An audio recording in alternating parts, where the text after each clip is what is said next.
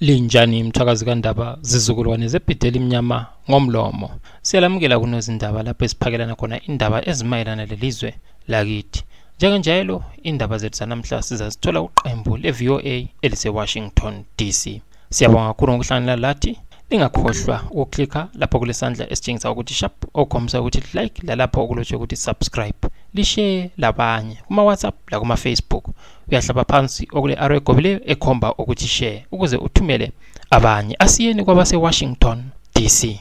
Olamukela ngoGibbs Dube.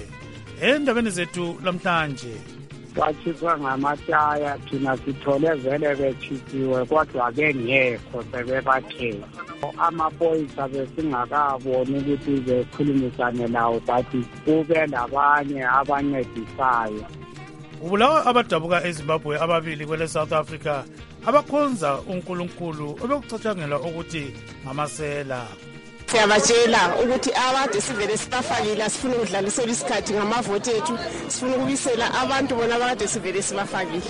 Amabandla amakhulu agagazela ukhetho lwama-by elections oluzaqhutshwa ngomgqibelo ozayo. Iqhubekela phambili impi phakathi kwele Israel leHamas. Zalethulela ezamasiko ezabatsha lezokholo lwesikristu. Zonke lezi ndaba lezinye lizozizwa kulomsakazo. Utalenti moyo odabuka eKhezi loFelix Nkomo ozalwa eCholocho babulewe ngabantu eDiepsloot ngolwesihlanu kusihlwa kwele South Africa besiya emthathazweni endaweni yokukhonza khona amapostoli akuhlanganiso ye-imisebenzi yamapostoli church. Bagangathwe ngamatshe batshiswa ngamathaya emota ngabantu abathi bebedinga amasela abathole senzima eDiepsloot. Umoyo loNkomo kubikwa ukuba bafe bephika ukuba bangamasela njalo batshengise abababuleleyo izembatho kade bezithwele besiya thandaza. Umnumzana Mehluli Ncube oku imisebenzi yamapostoli church uthi ababili laba babulewe njengalokho kwehlela umnuyi uElvis Nyathi wagangathwa ngamatshe watshiswa eDiepsloot engonanga lutho.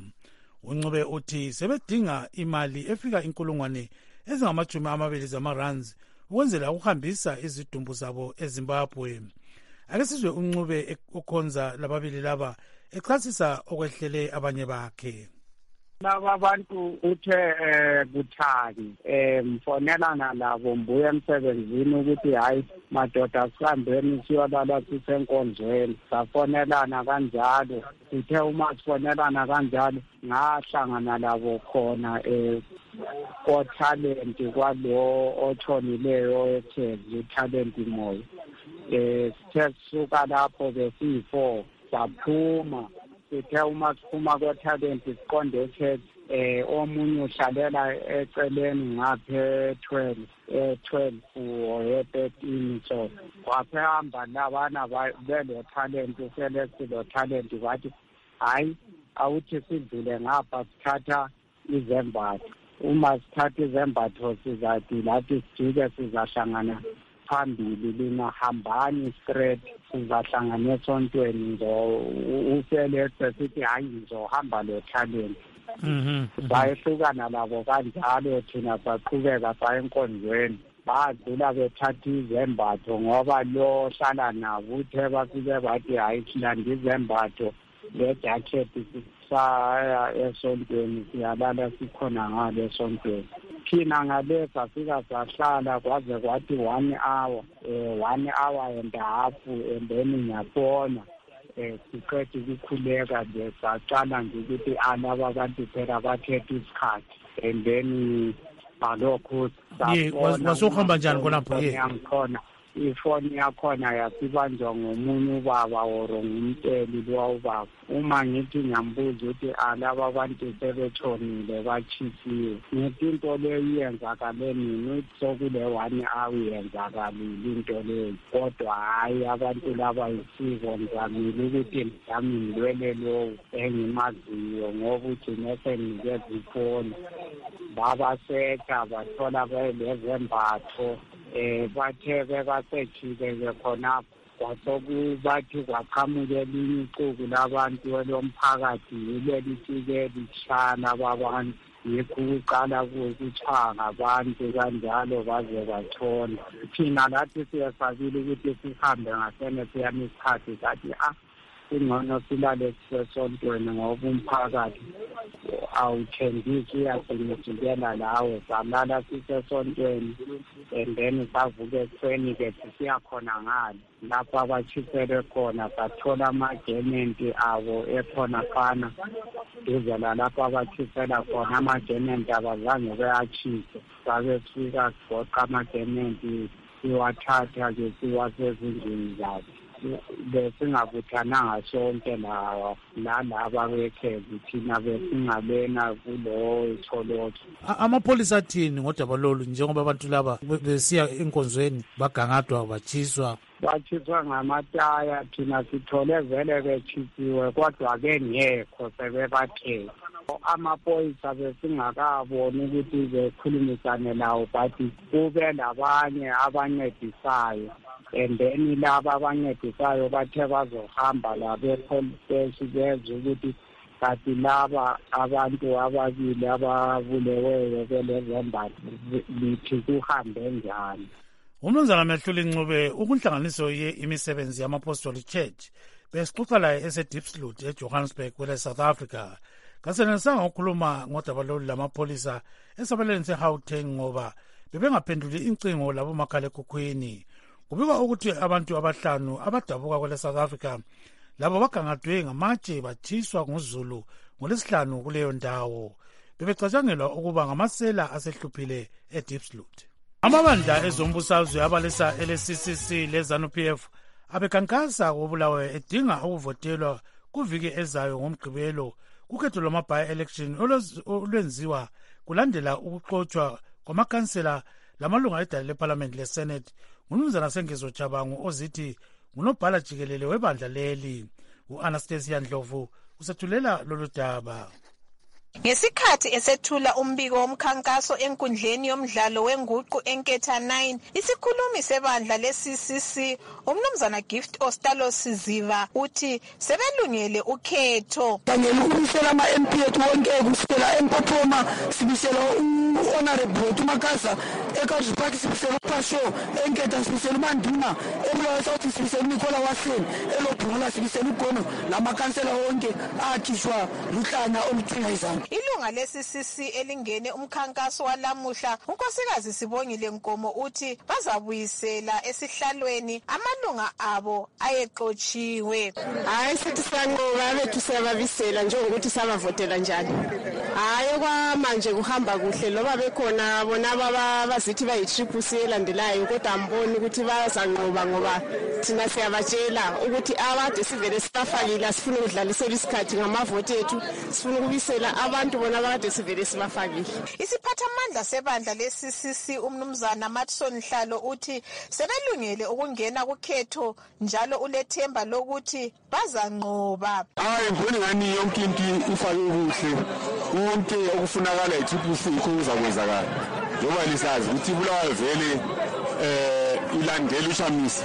Osaphethe isikhundla sikamongameli welizwe umnumzana Constantino Chiwenga okhankasela ibandla leZANU-PF elokitshini leCountry Park ukhuthaze abantu ukuba bayavotela ibandla lakhe ngokuthula. Ngathi beyibanu chinerunyararo nguba yose asibeni ngabantu abalokuthula isikhathi sonke sibathane sibambane sibe nerudo phakathi pedu sibe lokuthandana phakathi kwethu sibe nekuzwanana phakathi pedu sibe lokuzwisisana phakathi kwethu sibe tinoyanana phakathi pedu sibe abantu abanangazelelanayo phakathi kwethu.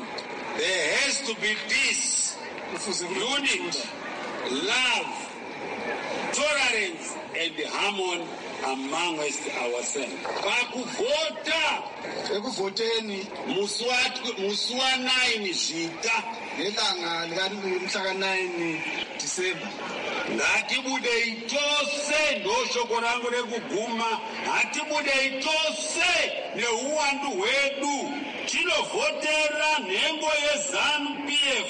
Ukhansi Ukusila phansi kohlelo le-proportional representation ongowebandla leZanu-PF, unkosikazi Nokuthula Sibanda uthi umkhankaso uqhubeka ngokuthula njalo bakhangelele ukunqoba. Sikhangele isibili ngelihlo libanzi ukuthi sizakwenza ngcono njengoba upresident usithembisile into eziningi lokuthi kuzakhiwa ipolice station njengoba khanya ipolice station eCountry Park.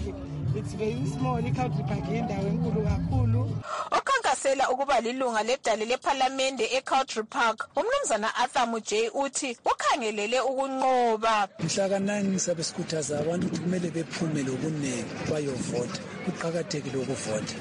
Kumele bevotele u-MP u-Adam J for the development. Kulandela ukususwa edale lePhalamende eleSenate lamakhansela elizweni jikelele, iZEC izaqhuba njalo ukhetho lokugcwalisa izikhala ezikhona njalo liCommission ithi isilungele ukuqhuba ukhetho lamalungiselelo asefike esibangeni esiphezulu. Ngimele umsakazo weStudio 7 ngikobulawayo ngingu-Anastasia Ndlovu. Hele Israel iqhubekela phambili liphosa amabhomba eGaza lapho sokubulewe abantu abafika phose 500 kusukela ngoLwesihlanu kulandela kumiswa kwenkulumo zokukhulula abathunjwa yiHamas kanye labavalelwe intilongweni eTel Aviv.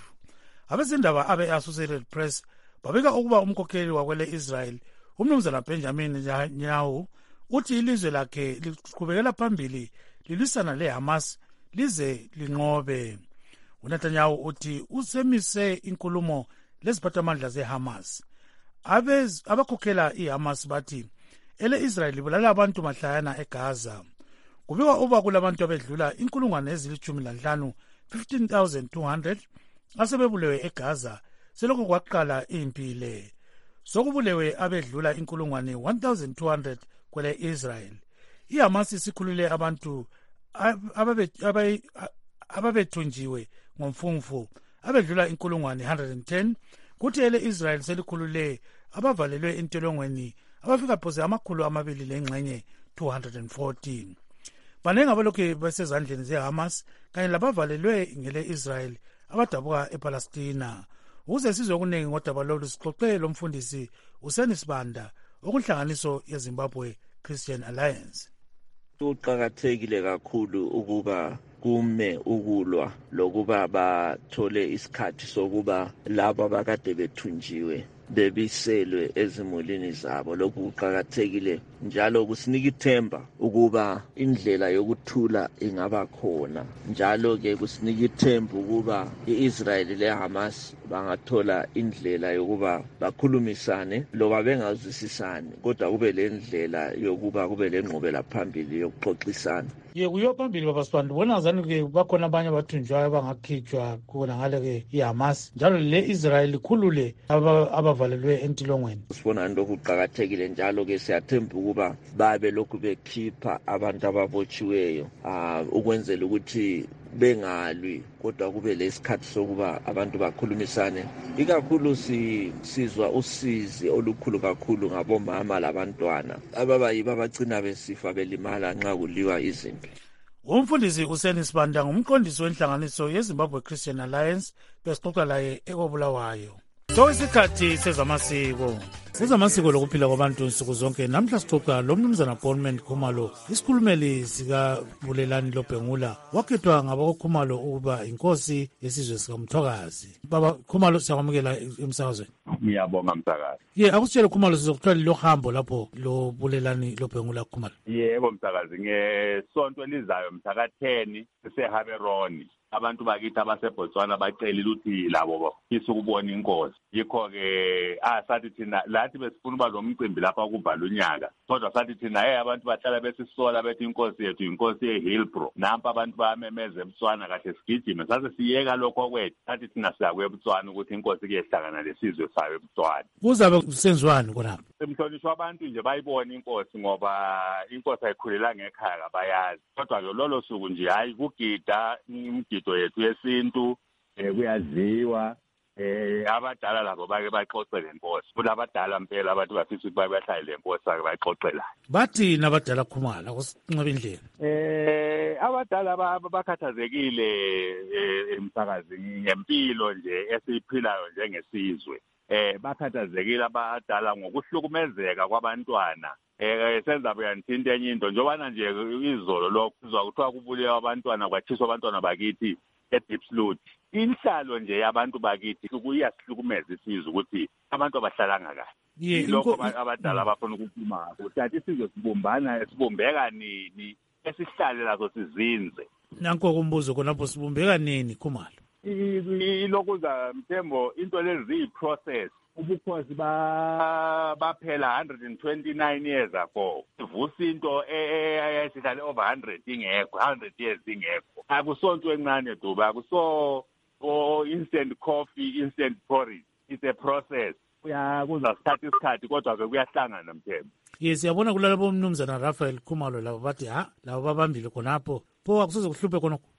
Izinto lezo zikhona ebukhosini Mthembo. Into zelokhu zazembango zikhona ebukhosini. Thina sisebenza labakwaZulu la. Ubukhosi babo azange baqamuka bayosukela kudala lokhu bumi. Kodwa bakhona osimakade. Vele zikhona lezi zinto. Kodwa abantu iqiniso bayalazi. Sifuna ukwenza into eyiqiniso.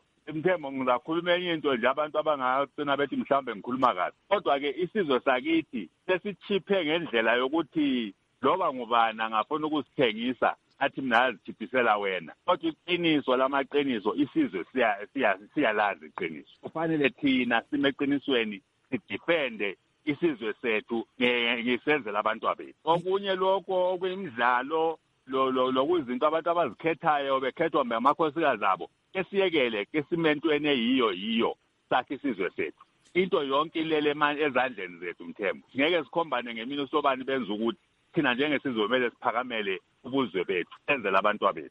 Lo ke umnumzana Bondman Khumalo isikhulumeli sikabulelani loBhengula wakhethwa ngabakhumalo ukuba inkosi yesizwe sikaMthokazi. Sizwe ezabatsha. Siyalamukela kusigaba sabatsha. Igama lami nguTaba Kancube. Namhlanje sixoxa lo Comfort Mpofu oyisifundi eUniversity of Zimbabwe ongomunye wababotshwayo phansi kwenhlanganiso yezinasu ngenyanga edluleyo. Alisibona sibambabambika kweze student activism ngoba siyazwisisa ubuhlungu obubhekane labazali bethu nxa besibhadalela ukuthi siye ema-university awethu lapha eZimbabwe. Ama-university lawa asechaja ngama-$US kodwa thina singabantwana bama-civil servant lama-vendors abazali bethu abanga-afford ama-$US wona lawa achajwa ngama-university awelizwe lethu. Nxa lisibona sigijigijima silenhloso yokubana imfundo itholakale ibe-accessible to umntwana wonke njengoba kukhothiwe ku-engraviwe ku-constitution yethu yeZimbabwe ku-section 75 ukuthi education is a right for everyone. Ngakho lisibona sigijigijima kweze-student activism ngoba sizama ukumeka sure ukuthi i-academic freedom iyatholakala in our lifetime sisaphila sonke sikwanisa ukuba le-academic freedom.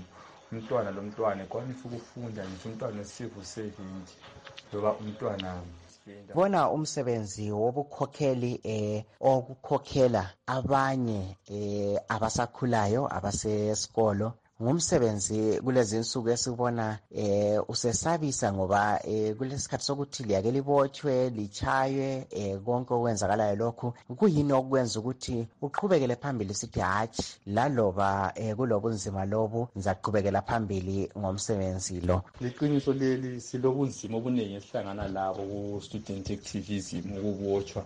Njengami nje sengibotshwe ka-3 ukubotshwa kwami kukaMeyi ngahlala amalanga ayi-62 phakathi indaba ze-student activism.